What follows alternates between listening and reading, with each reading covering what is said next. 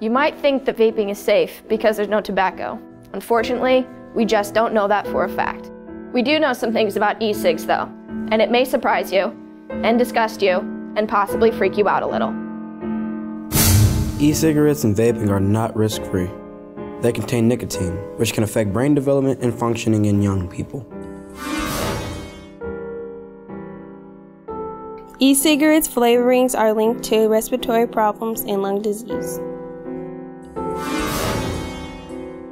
At least 10 known carcinogens are commonly found in e-cigarettes, vapors, including lead, arsenic, and formaldehyde.